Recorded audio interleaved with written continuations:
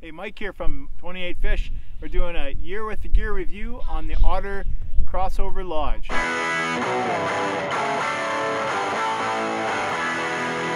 So we bought this flip over shack after having that Eskimo pop-up, which is an awesome shelter in itself, but we found that we need to be more mobile and we also need to be able to haul our equipment inside. So that's what a flip over can give you.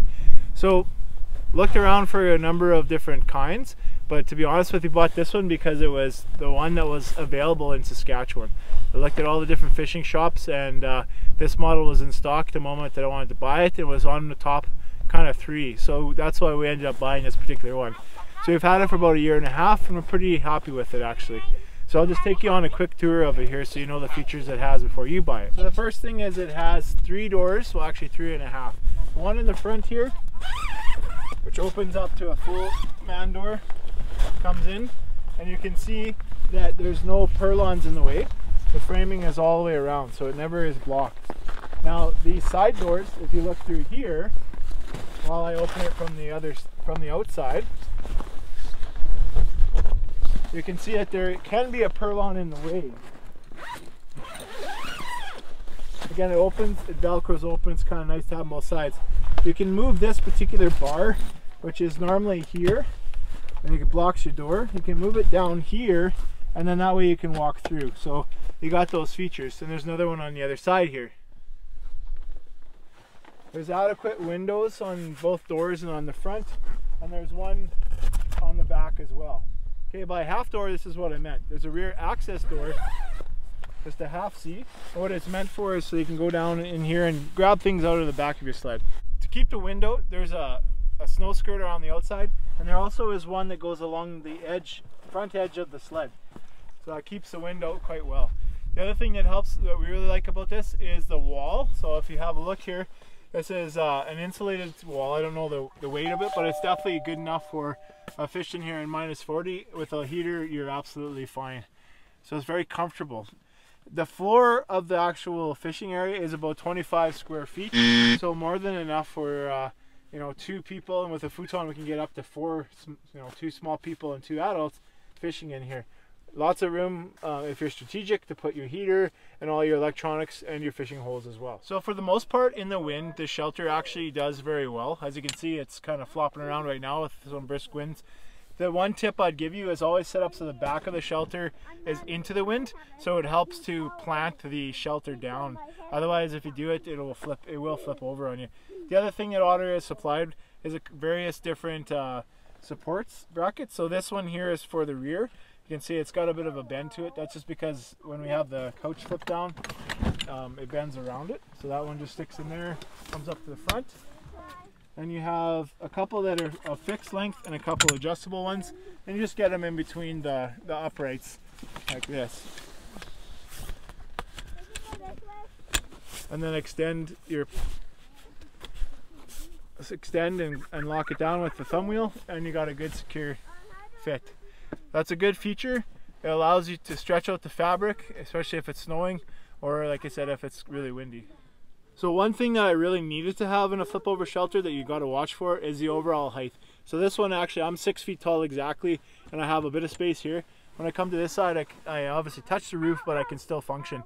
I can't stand being in a shack where I got to crouch down, so this was a definite bonus. Those smaller ones, it's really for keeping heat, but there's no problem keeping this thing heated with a big buddy heater. Even a small buddy heater, you don't need to have a lot of heat. So this thing cost, I can't remember, I think it was $1,200, so I'll tax in like $1,400, but it doesn't come with everything you need. So let me show you what it didn't have. So the first thing you're going to need that it doesn't come with is the hitch system. I know that seems silly that you have a pull behind shelter without a hitch, but that's how it is. So the hitch system that I have on here is a universal one. I think I got this from Princess Auto, might have been Canadian Tire, but it fits the width and works just fine. Otter does have their own. It's a little bit different design and it costs a little bit more money. So the other thing it doesn't have is any runner system. You'll wear the bottom of the sled out in no time. So they sell what they call a high-fax system. So it's these blue Teflon runners. They're built to fit perfectly. You could probably make some out of a Teflon tabletop. I did that on some other smaller Pelican sleds, but I thought I'm going to invest this much money, I might as well get the actual Otter one. And the strangest thing is, got them from PV Mart, who sells nothing else than Otter, but they do sell the high fax and the and a hitch system. I don't get it, but that's where you can find it in Canada. So if you're going to put those high fax on, give yourself some time, because there's a whole lot of screws that you have to put in order to hold them. None of them have popped loose though, so it's worth your time. So one thing that I added and designed myself was a little hitch. So this way I can run a second sled, or if I run like a cutter or something to pull my sons. So I actually attached it to the main bracket that's inside, so it has some real structural integrity, not just pulling on plastic. So the other thing that we added that's not an Otter product is some tie down D-rings in order to accommodate this clam fish house cover, and so we can, you know, put some bungee cords when we're strapping things on. It was a pretty simple little addition. It works great. So once we started kind of like living and fishing out of this thing, we found that we needed more storage options. So we bought, this is actually an Otter unit, and put this on the back for things like mitts and toques. They do have on the sides, they already have integral ones, but they weren't quite enough. And the other thing that we found was putting these hooks up here. These are from Cabela's. Again, you can get them from Otter, just to hang jackets and rods and whatever else you might need to hang. Is really quite a handy option. Another addition that we put on was just these rod holders. You can get them from Otter, but I just made these up real quick out of some material I had at home. Really handy to, you know, hold your rod when you have to slip outside, check a tip up or whatnot. So one of the big selling points for a flip over for me was having enough storage room inside of the sled to have all of your equipment here ready at the go. So I mean, just to demonstrate how much room you have, even with the futon edition, which you definitely don't. Normally they come with 2 seats, gives you lots. Here's a big buddy heater. It's way overkill for this thing, but just, you know, the sheer size of that coming out, you can see there's tons and tons of room. You can put all your rods, your auger, you can put everything in here and not have to strap it on the skidoo or have another sled to haul your equipment. So another feature that I really like about this is once you have all the purlin set, and especially when you have the second set down to the bottom, it allows you to have this, you know, kind of wind structure here. If it's a beautiful day like it is today in March, you can fish. But what it's really good about, as you can see, there's the footprint of the shelter, so you know exactly where to drill your holes. So you're not sitting inside there filling, especially if you're one of those gas auger guys, filling your shack full of noxious fumes. You flip it over, you drill your holes, you can kick your snow out, and you're ready to rock. So overall, the pros of this is portability. It's super easy to keep all your gear inside and throw it on a trailer, and it moves really quickly.